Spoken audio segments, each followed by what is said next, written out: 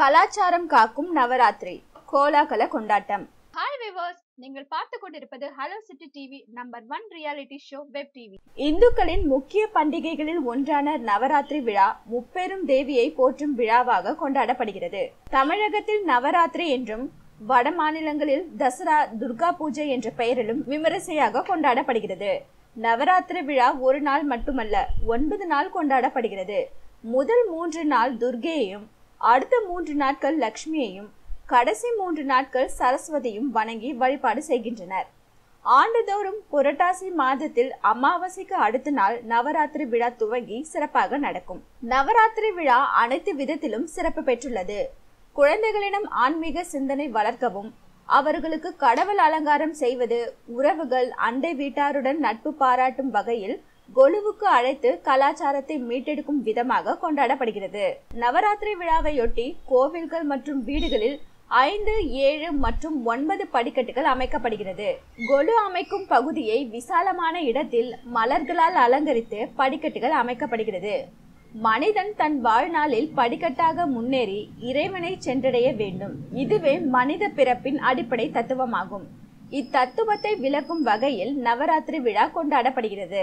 கடைசி படிக்கட்டில் மஞ்சள் பிள்ளையார் வைத்து கொலு அடுக்க துவங்க வேண்டும்.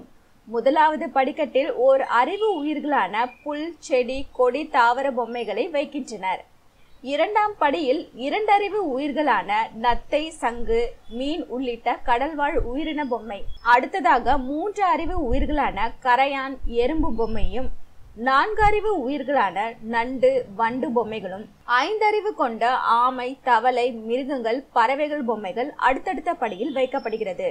6ஆம் படியில் 6 அறிவு கொண்ட மனிதன், மரப்பாச்சி பொம்மைகள், 7ஆம் படியில் மனித நிலையில் இருந்து உயர்நிலை அடைந்த சித்தர்கள், ரிஷிகள், 8ஆம் படியில் தேவர்கள், தேவதைகள், நவகிரக அதிபதிகள், அஷ்டலட்சுமி பொம்மைகள் இடம்பெறும். 9ஆம் படியில் பிரம்மா, விஷ்ணு, சிவன் தேவியருடன் நடுநாயகமாக ஆதிசக்தி பொம்மை வைக்க வேண்டும். கொலு முன் அமர்ந்து அம்மன் பாடல்களை பாடி ஒவ்வொரு நாளும் பிரசாதம் படைத்து வழிபடுவர்.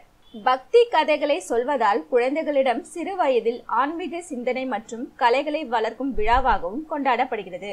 கொலு பார்க்க வாங்க என உறவுகள் மட்டுமின்றி அண்டை வீட்டார்களையும் நட்பு பாராட்டி அழைத்து கொண்டாடப்படுகிறது.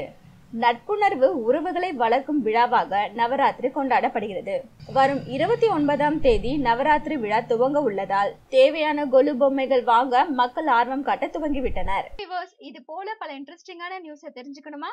ஹலோ சிட்டி டிவியை லைக் பண்ணுங்க, ஷேர் பண்ணுங்க, மறக்காம சப்ஸ்கிரைப் பட்டனை பிரஸ் பண்ணுங்க.